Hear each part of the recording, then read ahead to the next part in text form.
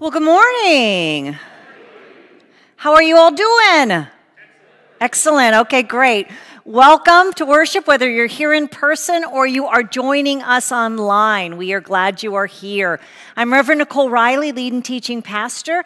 And as always, if you want to follow along with the notes for the sermon, you will find those on our church app. Today is Music Appreciation Sunday, and it's also the start of our new series called Joy. We're looking at joy in our lives through joy in worship, joy in community, and then our last Sunday we're going to be talking about joy in the Spirit. That is going to be Pentecost, which is the birthday of our church and the day you need to wear red, right? We remember that part. We will be having a great 3 weeks. This is going to be a very uplifting sermon series and a really good opportunity for you just to kind of breathe it in and feel God's power and presence and all these gifts that God has given us. So as we begin, what I want to do is I want you to go back into your memory a bit. I want you to think about what worship service comes to your mind that was powerful or important to you. Now, it may have been a baptism.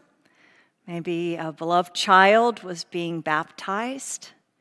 Maybe it was a Christmas Eve worship or Easter Sunday. Maybe the worship service that touched you was a regular Sunday, but there was some piece of music or a word that was said that really helped you and really made a difference for you. Or maybe what you remember about that worship service was where you were. Maybe it was the worship service when we first came back into the building after COVID, or maybe it was a worship service when you were in Europe, in a great cathedral, or someplace that you traveled, a different space to worship.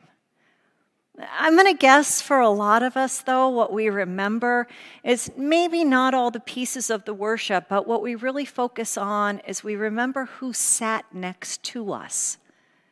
Maybe a beloved person in our lives who's no longer with us. Worship matters, and we all have these memories if we've been someone who's been part of a worshiping congregation. So I want you to remember that service and the joy that even now, remembering back on it. The one I think about is when Jeff and Jacob and I were at Hope in Torrance. One Christmas Eve, we broke the usual tradition. The usual tradition was we had a very lovely organist and pianist who played for us, and this year he was out of town, and so the worship band did all the music. And I wasn't sure how that was going to go. The older folks in the church who had a usual tradition of attending worship, I wasn't sure if all this new music from a worship band was going to be something, but I remember looking out and seeing the kind of matriarch and patriarch of the church, Clint and Janice, with their hands in the air during one of the songs. So enraptured were they by the worship that Christmas Eve. We all have those memories that make us think about worship and how it has grounded us and given us strength and life. So today we're going to talk about the joy of worship. And we're going to look at how we can not only grow our appreciation of worship, but also get more out of worship. You know, how we can grow in what we experience on Sundays when we gather or when we gather online throughout the week. So our text today is going to help us do this. Our text is from Psalm 84. And I want to tell you a little bit about this psalm. We're going to actually look at it in 3 pieces because I think there's a lot of it, and we'll look at each piece and what it's talking about with us today. But I want to start with the background. So Psalm 84 is a psalm about worship. It's a beautiful psalm. It's one of those psalms, I think, if you just read it once a week, it would just open up your life because of what it talks about. It speaks of the desire that we have in us to worship. And in this psalm, that desire is put in the mouths of those who are on a journey. They're on a journey to attend worship. And in this case, it would have been on a journey to attend worship in Jerusalem at the temple. Today, when we hear this psalm, we think of it more in light of our own experience of worship and how worship calls us to. So let me start with the first 4 verses of Psalm 84. How lovely is your dwelling place, O Lord of hosts. My soul longs, indeed it faints, for the courts of the Lord. My heart and my flesh sing for the joy to the living God. Even the sparrow finds a home, and the swallow a nest for herself, where she may lay her young at your altars, O Lord of hosts, my King and my God. Happy are those who live in your house, ever singing your praise. So the psalm starts out with this feeling of longing to worship God, to be in God's presence. And we hear it by a variety of words. I mean, we use that word longing there in the psalm, but also it talks about fainting. We don't hear that a lot in the scripture, fainting. And just also the words that jump out were happiness and a heart and a flesh that sing for joy. It paints this picture for us this morning of the pull of worship. And not only the pull of worship for people, but animals. Did you notice the birds that are mentioned in this first part? The sparrow and the swallow are able to be in the house of the Lord and to sing God's praises. They come in this psalm with an expectation that they will meet God in worship. And I hope that we all come with that expectation, that openness, that willingness to meet God. A couple weeks ago, Jeff and I had dinner with good friends of ours, and I asked if they were attending worship now, and they said that they went online and watched the sermon, but that they weren't going anymore because they really weren't connecting in worship. And as they talked about it, I just felt so sad, because that happens a lot. And here's the thing.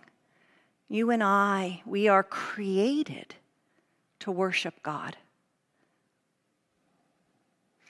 To connect not only with God, but to connect with God's messy people.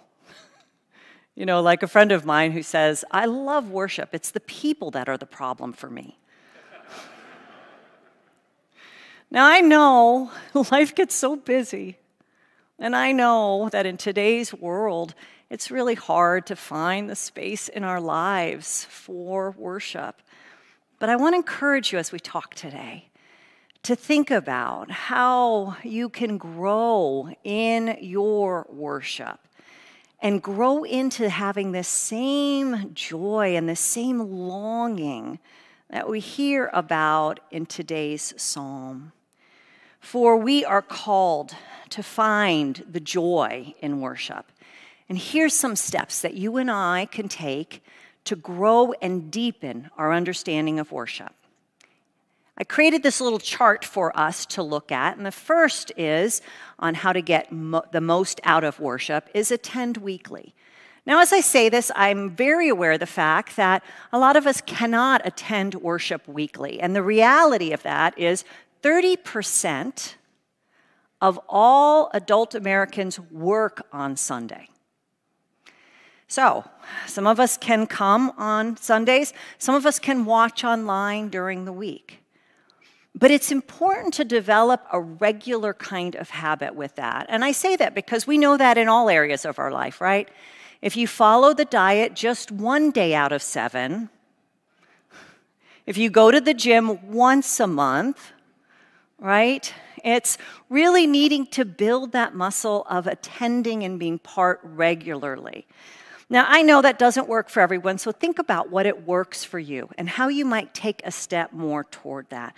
Because regular worship is about grounding us, and it will ground us in our life and our faith, really like nothing else will. Second, remember worship pleases God. God desires to meet us.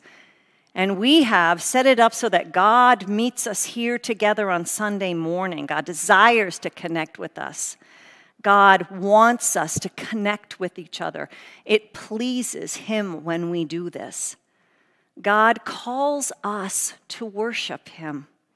Not because God needs us to worship Him, but because we need to worship God. It puts everything in perspective in our lives when we do that. Number 3, expect to hear from God. We've already touched on this a little bit, but I just want to say to you that you should have an expectation when you come to worship that you hear something from God. Now, it might be a song that touches you. It might be a scripture that means something to you. It might be a moment in the sermon that you write down and take home with you.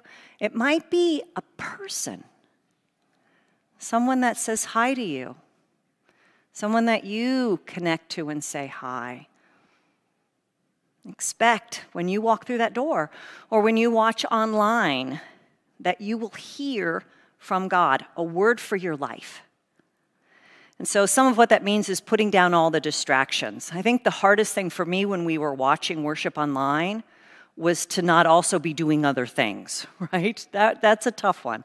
But we get more when we give our attention. The next one's a hard one. Sleep well and arrive early. Now, I don't know about you, but I don't sleep much on Saturday night.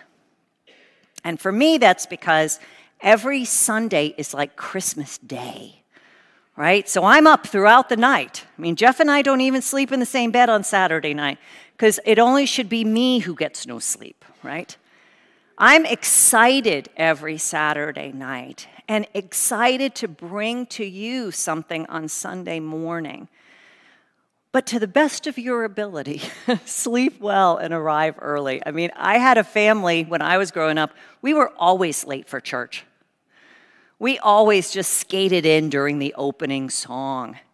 And none of us were ever in a good mood. There was usually yelling in the car to get us in the car. I'm the oldest of 4, and then to get us in church, right?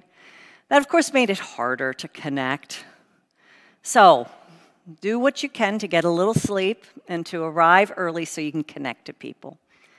Number 5, prepare your hearts. You know, the way I do this is just take a moment as we're starting to take a deep breath. Just be present. Put aside all those things I'm thinking about that can wait. And prepare myself to be open to what God would do in this time. Some of what you might do, I'm going to keep harping on the sermon notes. Pull up the sermon notes, or say a prayer, or just take that deep breath, look around, see who's here, and be ready for what God has. Next, pray for those who are leading. You know, all of us who come and we lead on Sunday morning in all kinds of different ways, we come with our own busy lives, right? Our own worries and fears, just like everyone else. And your prayers are what enable us to focus. I mean, we prepare and we're ready, but your prayers for us enable us to give our best on Sundays. Number 7, take notes. Okay, one of the hardest things I will say about being a preacher is they tell you that people only remember 5 to 10% of what you say on a Sunday morning. I only wish I knew which 5 or 10% it was. Then I could just focus there. The sermons could be a lot shorter. I could just say, here's your 5 minutes. So I invite you to take notes, because one of the things that taking notes does is it helps you remember.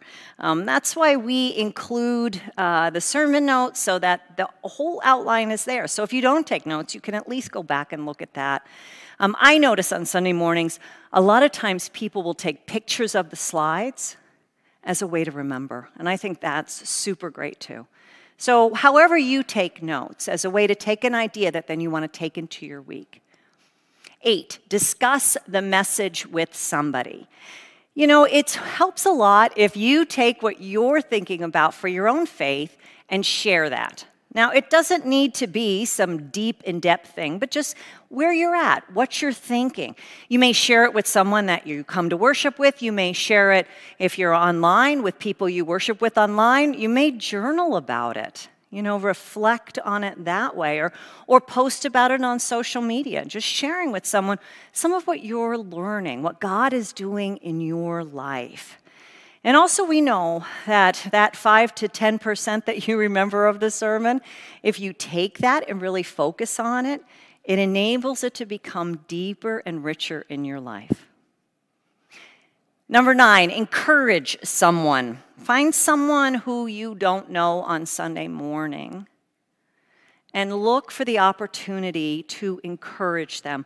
I think most all of us are here because we want to be encouraged. I will always remember when I was at Hope in Torrance, we did this thing called the crop walk, and we were out walking around on one Saturday for the crop walk, raising money, and we went by this one church, beautiful little church.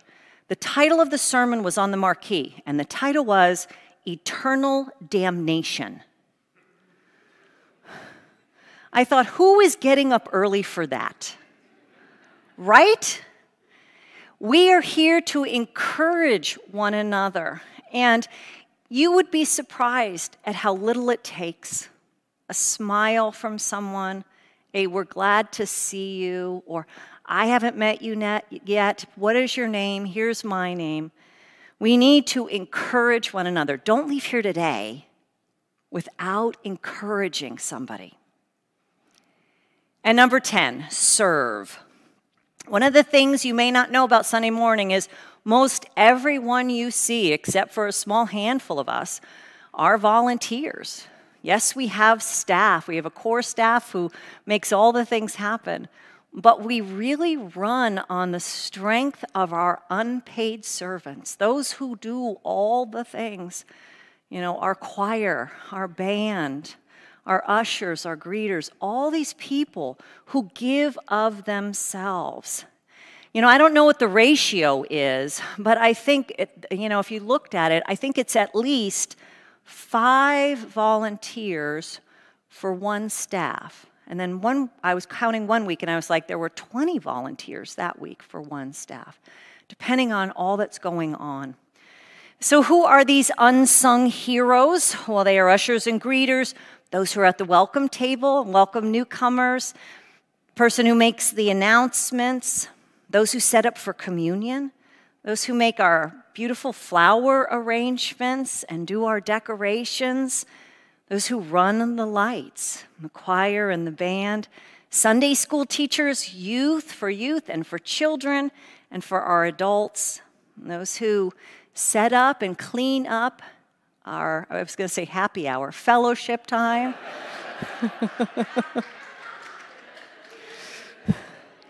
And those who pick up the donuts.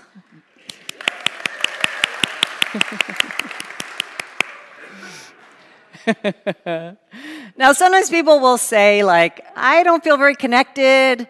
I'm not really connected at the church. And I always say, have you started serving? You know, just something simple, something that you can do. A lot of our services, there's no prep for it. You just show up, you get to connect to people, you get to have some fun, you get to make some new friends.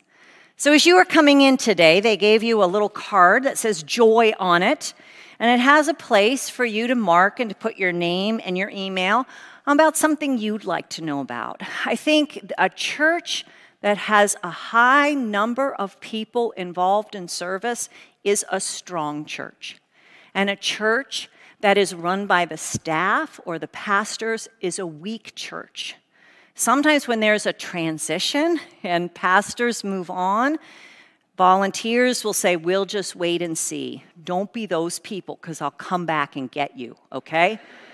Be the people who step up and who are excited to serve and to give. I want for you on Sunday morning, for you to feel like those who wrote this psalm. Let's read this first part together. How lovely is your dwelling place, O Lord of hosts.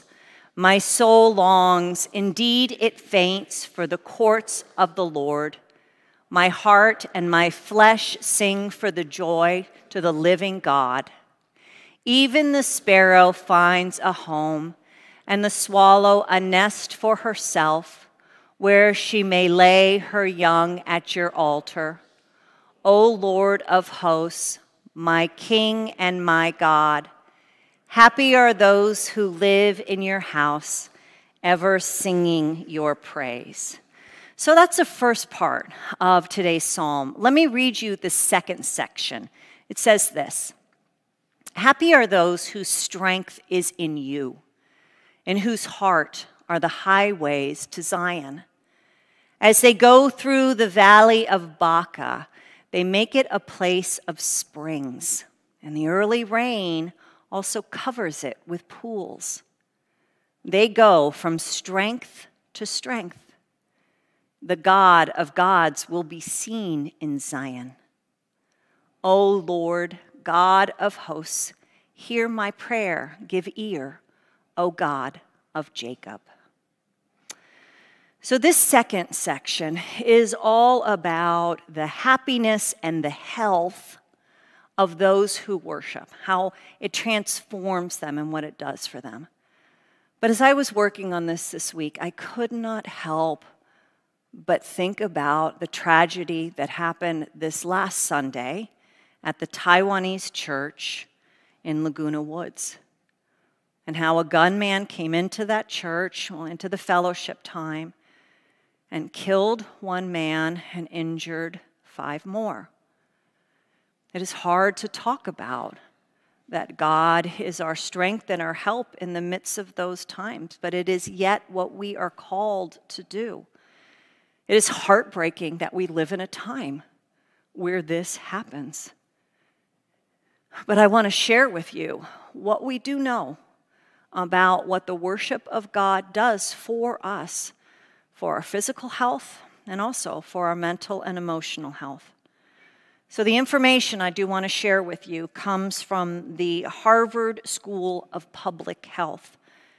And it says this: regular worship is linked to reduction in the stress response and to early mortality. Now, what this means is this is a study that was done. It was a long-term study, and it was done with medical professionals, a lot of nurses, in fact. And over an 18-year period, they tracked the nurses, and they found out that their stress decreased and that they lived a longer life than others.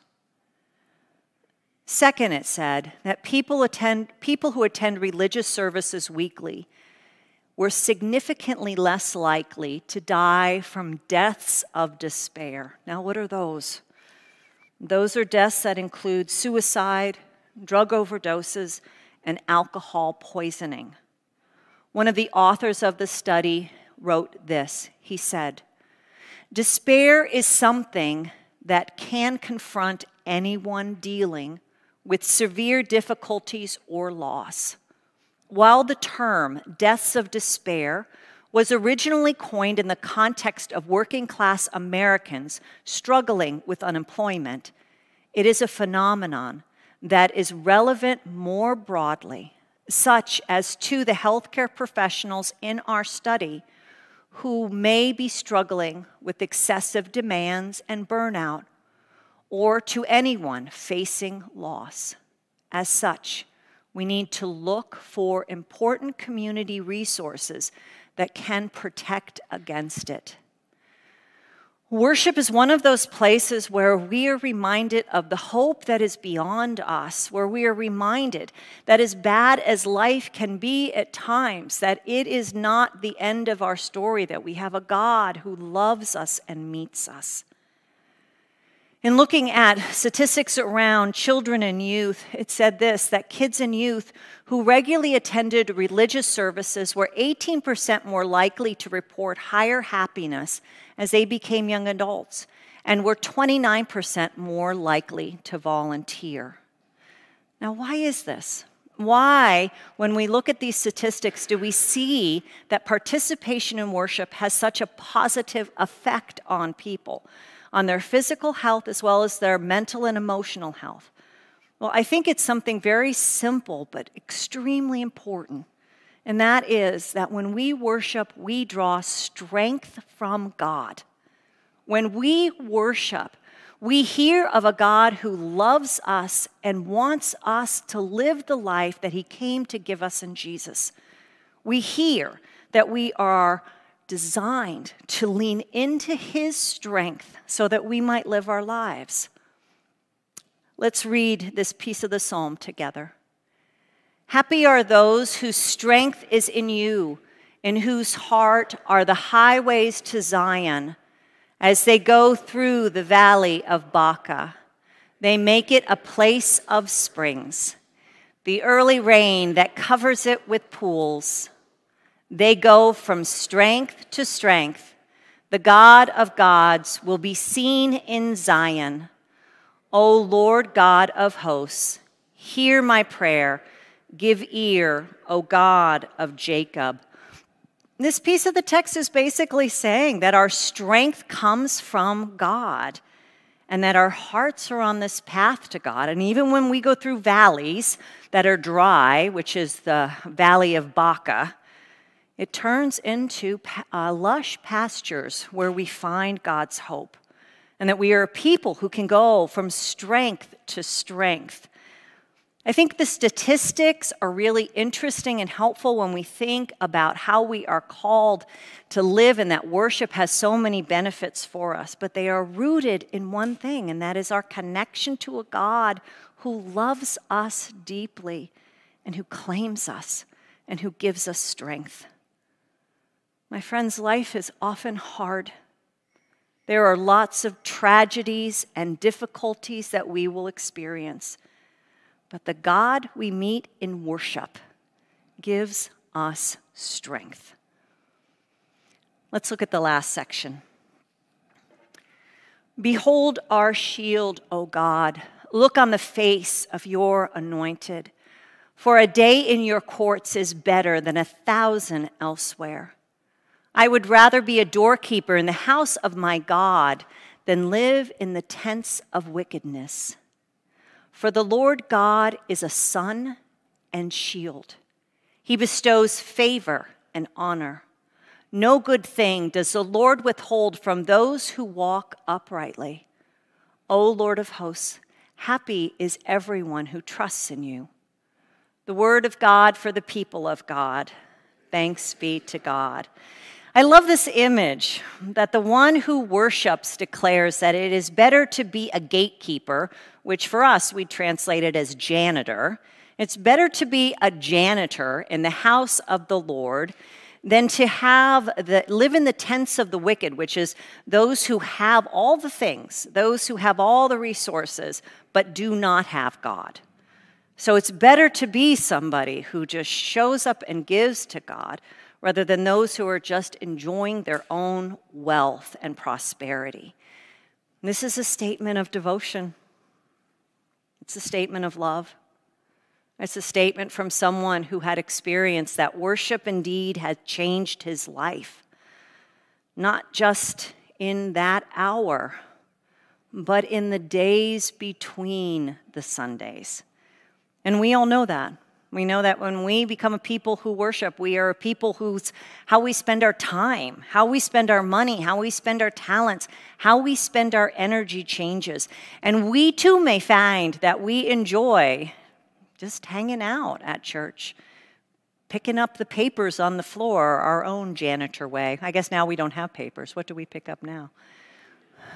Those communion cups when we have Sunday, yeah. We are called to serve. We're called to be those gatekeepers in the house of God. This is because of who God is. The text says that God is a shield. which means that God is our protector and that God is our sun, S-U-N. God is the source of our lives, and he blesses and he withholds nothing from his people, and those who trust in him find true happiness. Read this part with me. Behold our shield, O God. Look on the face of your anointed, for a day in your courts is better than 1,000 elsewhere. I would rather be a doorkeeper in the house of my God than live in the tents of wickedness. For the Lord God is a sun and shield. He bestows favor and honor.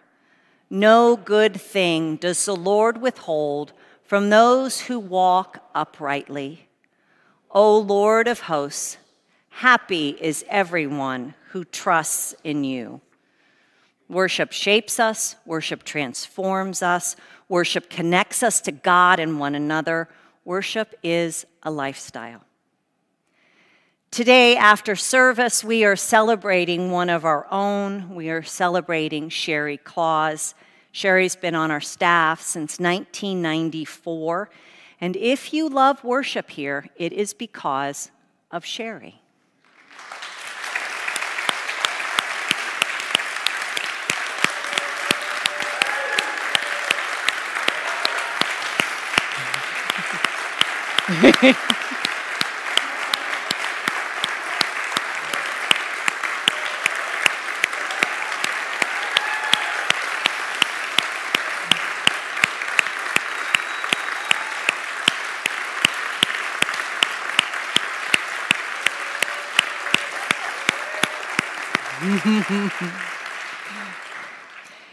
The thing about Sherry is she has the total attention to detail.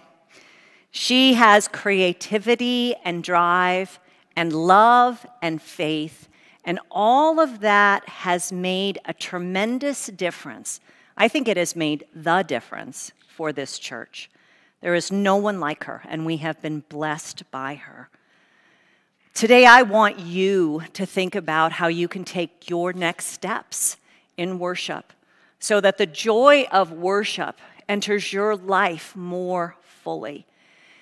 On our chart, you'll see the 10 ways, and I want you to pick one that you might work on, maybe from now till the fall.